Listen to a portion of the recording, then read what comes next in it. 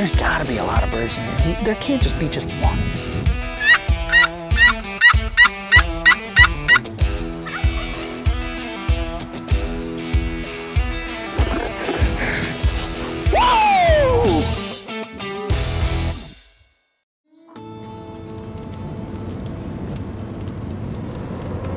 Alright, welcome back guys. We are on our way down to Kansas right now. We actually just went on a tear here in Minnesota, killed a bunch of birds. I think we got 2 birds in 2 days.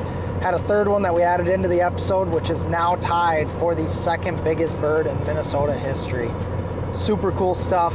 But we are on our way to go and try and kill our first Rio. And we came down here on a whim. I got a tag because I put in for the draw. This is Kansas' first year doing a turkey draw. Somehow I secured a tag and I'm real happy. I can't be more thankful that I actually got to pull this off. And we actually just secured permission to a piece that's just about 900 acres. So we're gonna have a little bit of room to run around on, and I've been hearing from the owner that there's some birds out there. So we're gonna go and put that to the test, see if there's actually some birds out there. But I'm stoked to get down there. This has been a long drive. It's about 10.5 for us, but we're gonna stick to the road, keep it between the lines, and let's get on down there.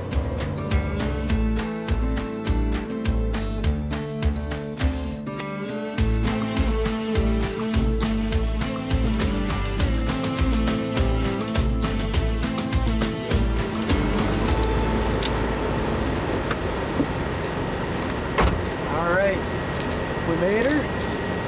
Now it's time to get a few Z's. We'll go and talk to the landowner here in the morning, get a little quick tour of the property, and I'm stoked to get after some birds, but that was a long drive. I need some sleep.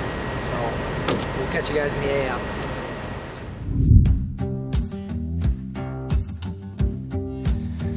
All right, we have just spoke with the landowner, got permission, and he kind of gave us a little rundown on where these birds are doing their thing.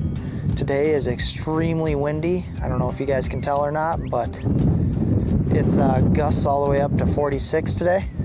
So I think truly we're gonna use today as a scouting mission. I might do a little bit of calling in some of these areas, but I don't wanna go tromping into these woods too heavy because we got a little storm coming tonight, and then it is calm as all get out in the morning. We got 6-mile-an-hour winds, which is like unheard of out here.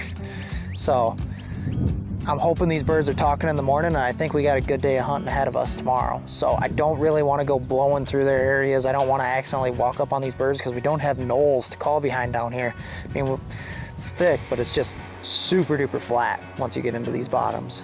But we're gonna do some glassing from the road, see if we can just see any birds or see anything that we'd like to check out tomorrow.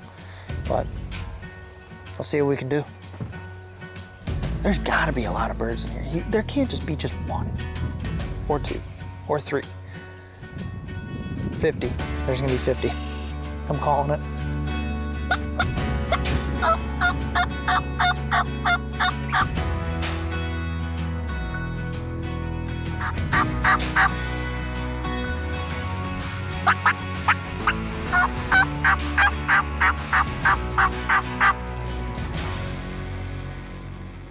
I am looking at a turkey right now.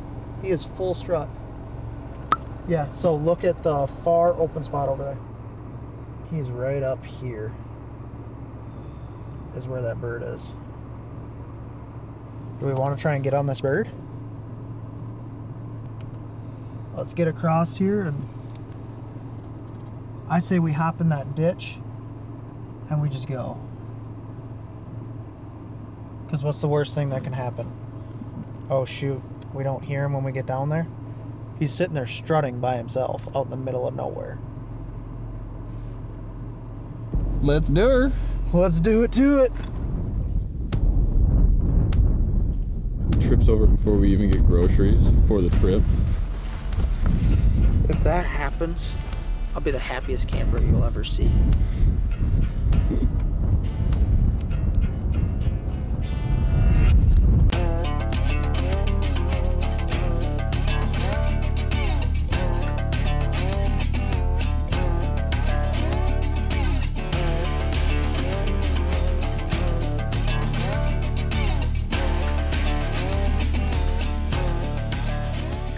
Here's where I'm kind of at with things.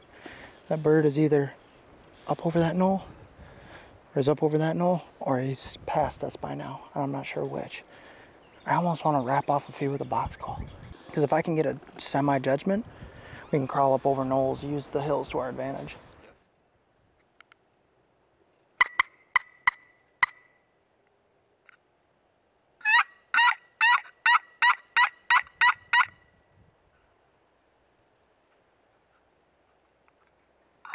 So let's work up to this knoll, and we're gonna work everything really, really slow now. So we've gotten to the point that we need to.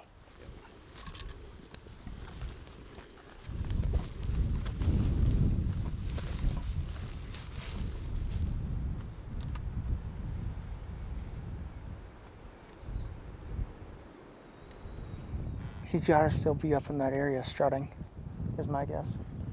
I bet you he's working that green area back and forth because that's the highest point on the property. He's just sitting there strutting, waiting for a hen. That or he dropped down into this creek bottom, but if we can get down in there, let out a few, he'll hear us. Let's do it.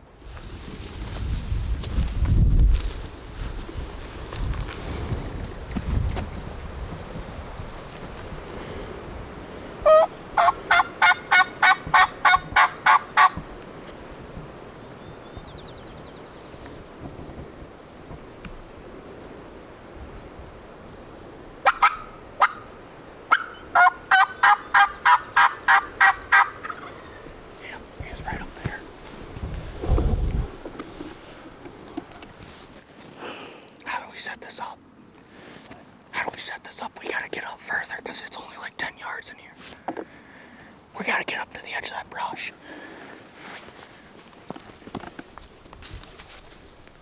He hammered hard. Oh my gosh.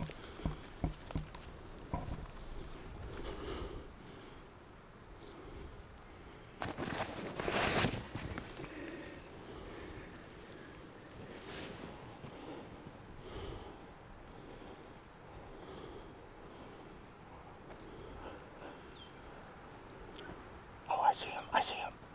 I see him right now. You see him? Yes, I see him. He's working right at us right now. He's coming along the side of the fence. Yep, I see him. I see him. Okay.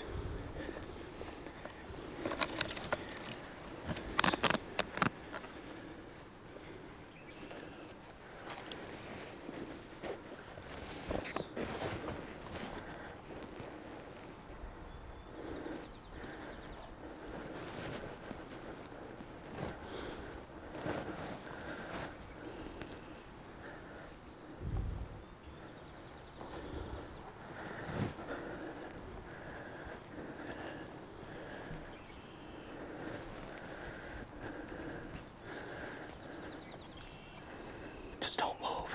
The sun lit us up. I can't hear you. He's right here. Just be patient. Yep.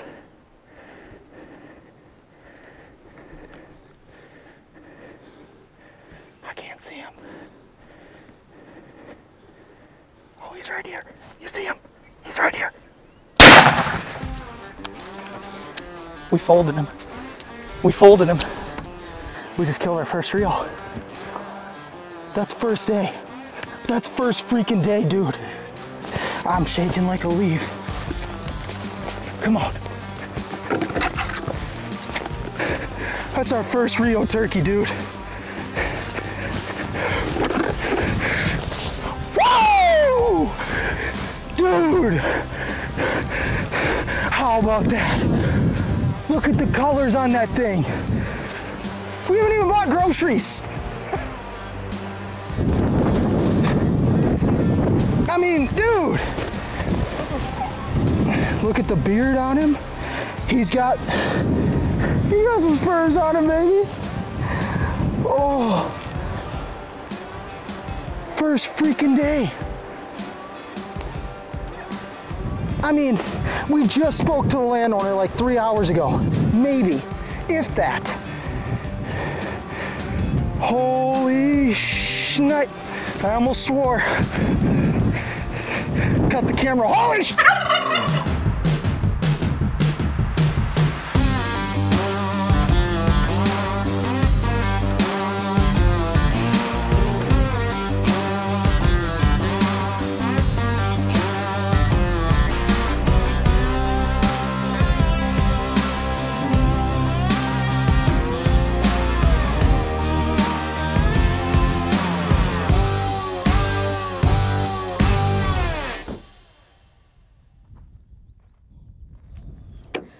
Well, that was a lot quicker than I expected.